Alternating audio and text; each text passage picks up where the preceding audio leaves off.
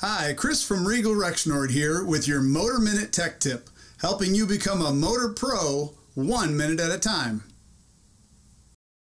In today's Motor Minute, we will answer the question, what is the difference between a 42 and a 48 frame direct drive FHP motor? You know, 42, 48, whatever it takes. Direct drive fractional horsepower FHP motors are commonly used in residential and light commercial indoor blower motor and outdoor fan motor applications. Direct drive FHP motor frame ratings are often listed on the motor rating plate. However, few people know what they actually mean. The frame rating of electric motors are regulated by NEMA, the National Electrical Manufacturers Association. Looking at the chart below, we see motor frame dimensions fall into basically 4 frame ratings or categories according to NEMA: 42, 48, 56, and T-frame. There are many rated dimensions for each frame rating.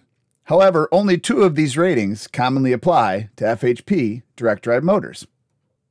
The 2 dimensions that commonly apply to 42 and 48 frame FHP direct drive motors are the U dimension, the shaft diameter, and the BD dimension, the width or diameter of the motor. Common 42 frame FHP direct drive motor dimensions include the diameter of the motor, approximately 5 inches, and the shaft diameter, 3/8 inch. Common 48 frame FHP direct drive motor dimensions include the diameter of the motor, approximately 5.5 inches, and the shaft diameter, 1/2 inch. You may also have noticed that some frame ratings are followed by a letter. This is the NEMA frame suffix. The letter Y denotes that the motor has a special mounting type, also referred to as a non-NEMA standard mount.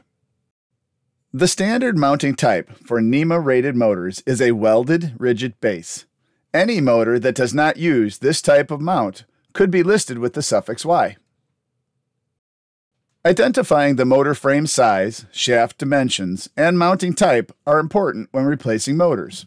Some of this information may be provided in the frame rating on the motor rating plate. However, most of this information must be either measured or visually confirmed to select a replacement motor that not only operates properly, but also mechanically fits the application. And that's a wrap on this segment of Motor Minute.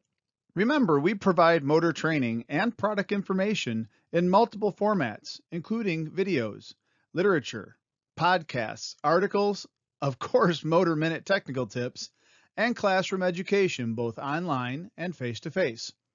All of this industry-leading training is available at no charge to HVAC professionals at regalmmu.com. Thank you for taking the time to build your motor knowledge.